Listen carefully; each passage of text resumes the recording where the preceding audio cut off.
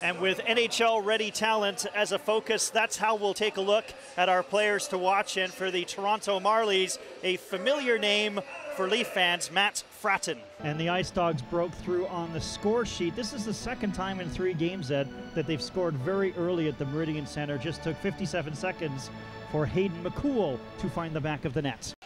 Ellie has Thomason going backdoor, couldn't get him the puck, and Mikulovic there to relieve the pressure, and he will pick out Knott, who's thinking opportunity.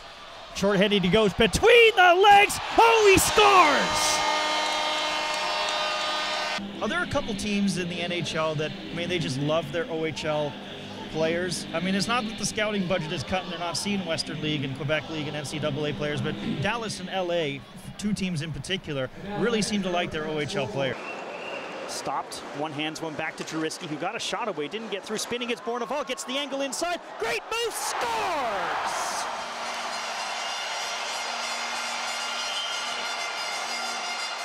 He showed the patience of a veteran. Mikhail Bourneval has made it 1-0 Bulldogs. Anthony DeFruscia did score on Thursday, and it was a point you were making. You said it was only a matter of time before Verhaeghe and DeFruscia would spin their magic. Moments later, they scored, and Anthony DeFruscia, A, has got to put the puck in the net, and B, probably has to be one of those leaders to step up like Brendan Perlini was alluding to with Al.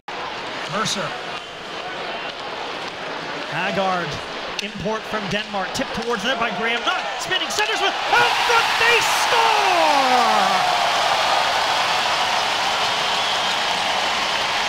The Meridian Center officially open!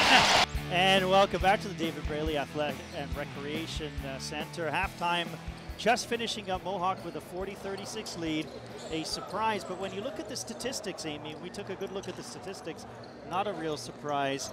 Boy, really, Matt Fendel has been outstanding. Gabriel Dumont, Norm, is one of the few returning veterans for the Hamilton Bulldogs. They have a number of new players, and on trending last night with Mike Forch and Steven Ostashevitz, talked about some of the new players and the new blood that's been infused for the Hamilton Bulldogs. Paul Fixter, coach of Sudbury, got fined $7,500 for an altercation with a reporter from the Sault Ste. Marie Greyhounds. We can't play that footage for you because the reason he got suspended was for swearing at the reporter. Post-game scrum, Sudbury in a losing streak, a frustrated coach comes unglued. You understand how he's feeling at the time, but you can't be swearing. Boney will give it up. Redpath with a jumper, no. And a big rebound by Fennell. Hunt double teamed. Hunt in all sorts of trouble. Redpath with a steal. Boney uncontested to the basket with a flush. And Mohawk wants to call a timeout to talk things over as McMaster's taking control of this game.